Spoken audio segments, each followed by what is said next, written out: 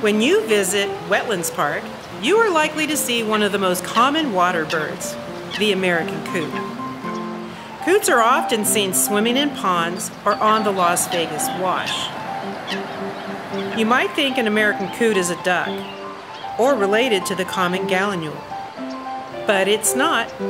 It belongs to the rail family. It is the only rail adapted to live on water. Coots have a white beak with a black tip, a white shield above the beak, red eyes, and a dark gray to black body. They do not have webbed feet like a duck. They have large feet with lobed toes, which help propel them through the water. Coots eat aquatic plants, insects, and tadpoles. When foraging for food, they dabble and dive, plucking at plants as they go. When coots are walking or swimming, you'll notice they bob their heads back and forth, a bit like a chicken.